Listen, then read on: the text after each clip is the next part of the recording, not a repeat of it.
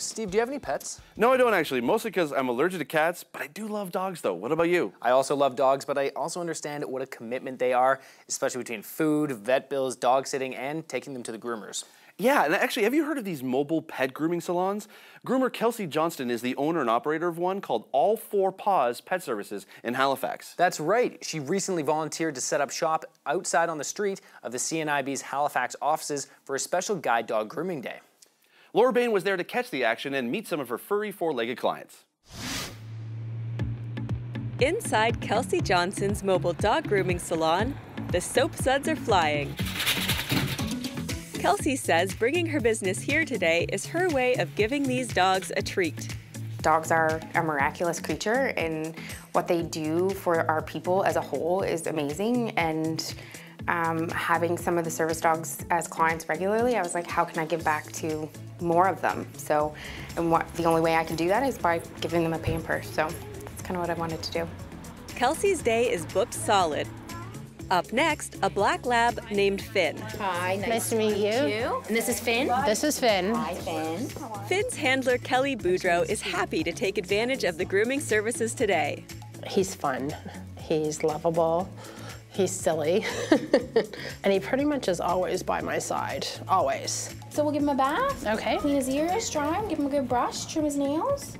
Kelsey operates her salon service out of a state-of-the-art, customized, self-contained van. So in this space, I have a 4x4 stainless steel tub that has a level in it that my little small dogs can be on, and then the big dogs can get in. So it can fit everything from, you know, big Newfoundlander dogs right down to little toy Yorkies. So it has that. It has my high-velocity dryer. What you don't see when the dog is being worked with is actually like the 65-gallon tanks that I have of clean and dirty. And I just have to drive up and park and have a dog to pamper, and that's it. After about an hour, Finn looks great.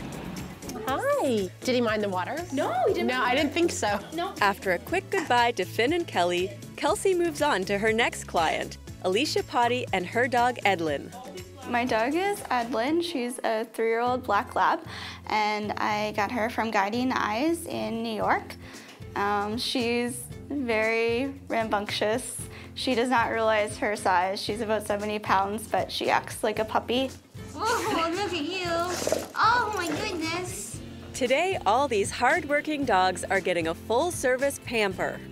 Some love it, some hate it. Patience, I think, is the biggest thing, and reassurance, and letting them lick my face. Alicia speculates that Edlin will love the tub time. I think she'll like it. She loves to get brushed and stuff, so she loves to be pampered and get her nails done. The results are in. Edlin's happy dog shake says it all.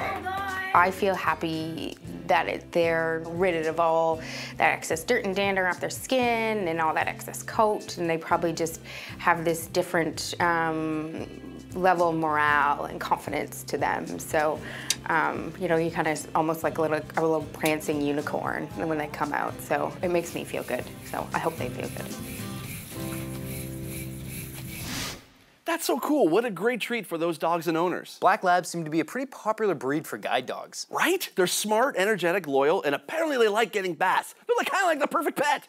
Kudos to groomer Kelsey Johnston of All Four Paws Pet Services and the Halifax CNIB for setting up the day.